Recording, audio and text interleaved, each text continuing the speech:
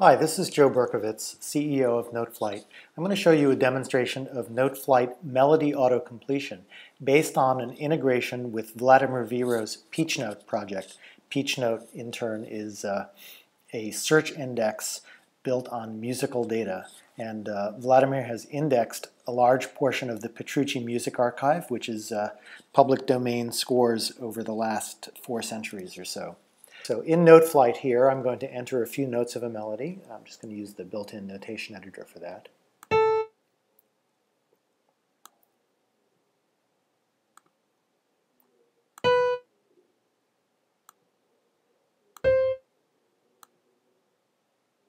So here's our little fragment.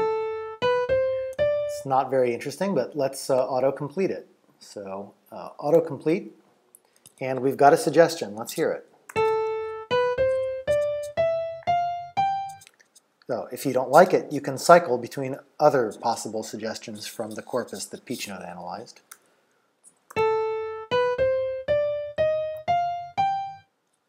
Let's try a few others here. Peachnote also segments data by century. So I'm going to pick a different century of data to use for autocompletion, and let's see what I get instead.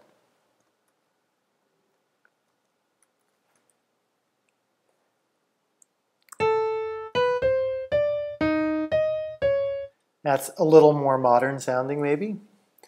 Anyway, it's an interesting system to play with, not least because it allows you to mix your own creativity with prompts from the system that reflect music that's out there somewhere in the corpus that was analyzed by Peachnote. So, for instance, I'm just going to go back to the 18th century here. I'm going to autocomplete this phrase.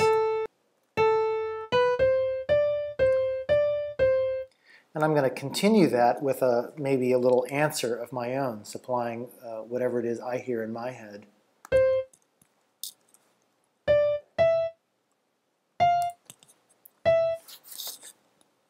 So let's autocomplete that and get a little more going from the machine. Oh, it looked like it made a little sequence for me. Let's hear how this sounds.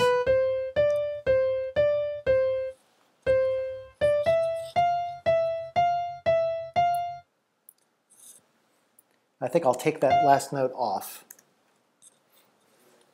That really does make it more of a perfect sequence.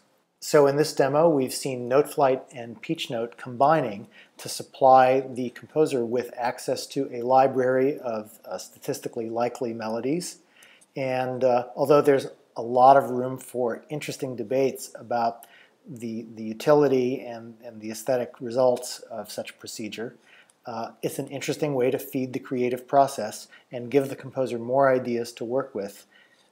Ultimately, what they create, I think, is their own, regardless of what they've integrated into it.